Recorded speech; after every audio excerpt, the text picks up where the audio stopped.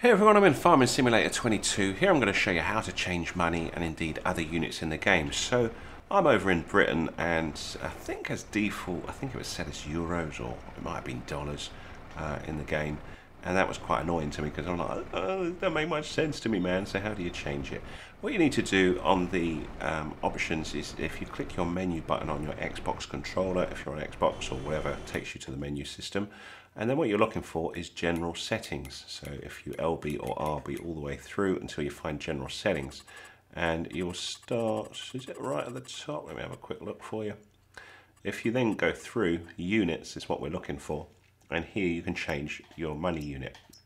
And you have the option of euro, dollar or pound. You can also change your measuring unit from miles to kilometers, your temperature unit from Celsius to Fahrenheit, an area unit from acres to hectares, depending on what your personal preference is.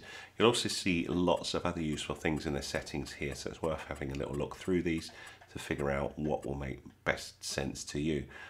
So for example, if you find the vehicle volume a bit annoying, you can turn it down here, or the environment volume, radio volume, etc. There's also some other settings if you LB over to game settings that you can have a little look at. So here you can change things like the amount of money you get from the economy, seasonal growth and all these sort of things as well. So it's worth having a little look through these and just picking whatever you see is as fit really.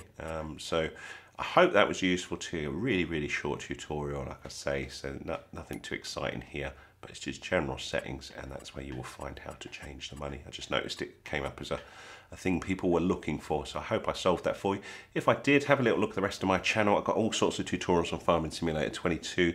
If they look of interest to you, you might want to consider subscribing to my channel. If you did, that would be awesome. I regularly produce new content on Farming Simulator and also many other games on the Xbox. I'm on this Series X, so if you like what you see, please subscribe and you'll be kept up to date with my latest stuff. Also, please like and comment if there's anything that you're struggling with on the game. Let me know and I'll do my best to help.